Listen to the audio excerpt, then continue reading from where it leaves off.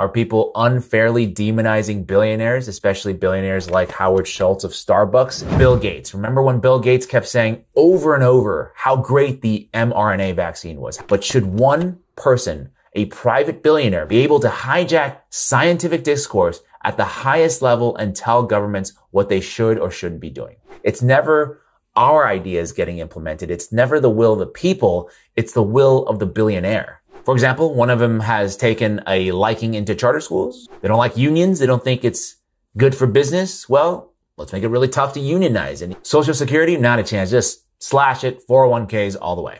Any one billionaire in America can, on a whim, or in many cases, whatever they think might advance their financial objectives, they are able to more or less implement any policy they like without electoral intervention, without the ability for the public to say no. Now, is that the America that you want?